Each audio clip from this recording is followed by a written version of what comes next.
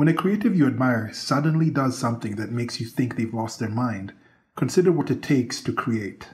If their mind worked like an average one does, it likely won't have created any of the creations you may like in the first place. I first thought of this paragraph, phrase, thing some time back when I was just thinking about the way I thought about certain things and also some of the creatives that I like. And then you have this current timeline where some people are saying certain people like Hollywood, for example, are creatively bankrupt. Or they talk about certain people who are infiltrating certain projects and things like that and inserting certain content into it in a way that is not necessarily well received, and you're wondering what's with these people? Why don't you just go create your own thing? That's a regular thing. Why don't you stop ruining the thing that I'm doing? Create your own thing. This is supposed to be for the fans and things like that. But the whole creative process, in my experience, has been varied, where you can create new things. And problems occur not because of what X is, but because of how we define X. So I'd like to go to Merriam-Webster and actually give the definition of create here. So the first one is a transitive verb, to bring into existence. God created heaven and earth, the heaven and the earth. 2a, to invest in a new form, office, or rank. She was created a lieutenant. 2b, to produce or bring about by a course of action or behavior. Her arrival created a terrible fuss. Create new jobs. 3, cause or occasion. Famine creates high food prices. 4a, to produce through imaginative skill, create a painting. 4b, to design.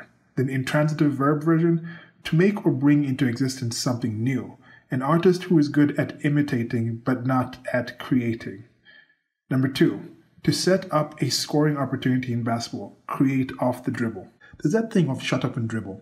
I think there is a creative aspect to something like basketball. There's physicality, but there's also creative. Anyone can pretty much bounce a ball, but not everyone can actually see, okay, I'm going to go here, go between the legs, do the twist, pass it to this person, run this play. There's some extra aspect in there that not everybody can see. But the physicality, even for the actual players, they can get to a point where they're like, okay, I can't do anything right now, but I'm just going to brute force through this point and actually get to the basket. And there's room for that in sports. There's a balance between the actual game, that gameplay, and the actual physicality of it, the fundamentals, like that one skit from Futurama with the Amazonia planet. But there's good fundamentals in not watching the women's basketball. You can't focus too much on just fundamentals. There's a mix.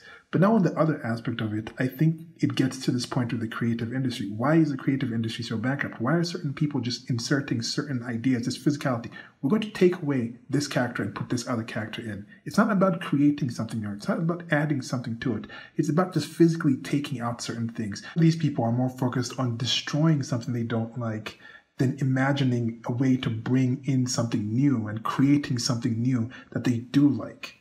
And that's, to me, what's the most boring aspect of this. It's not even, it's not something that's shocking or anything. You think, oh, it's so shocking that I've done this. Oh, it's crazy. It's not crazy.